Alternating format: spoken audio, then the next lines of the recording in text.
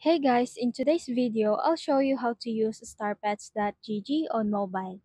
Now let's start. In your web browser, search for starpets.gg.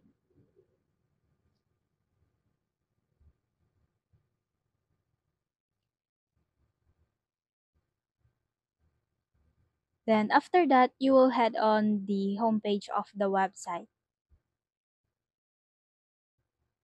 All you have to do is click the profile,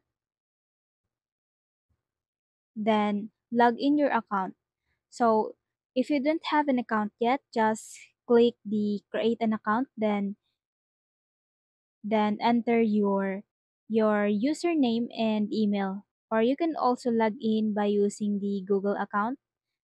Now since I have my account already, so I'll just need to sign in, then log in my account.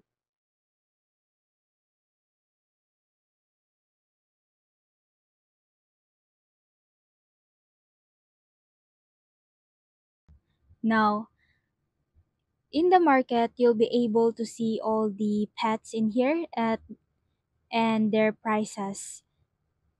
You can also sort them based on your preferences. You can also filter out pets that you like based on their price, item type or rarity, properties, and age. Then in the next icon is the item. In here, you'll be able to see all your purchase pet. Then in Roblox section, you'll be able to purchase Robux.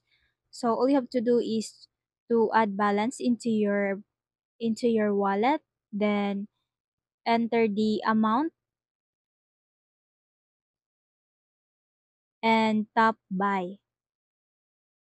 And next is in the sales section. Now in here, you'll be able to see currencies, at the same time your balance, and you can also add your gaming account in here by adding or by tapping the add account button. And if you're a seller, you can also view the sales items, your inventory, your shop, and your items for sale. And then in the profile, you'll be able to change the theme of your account.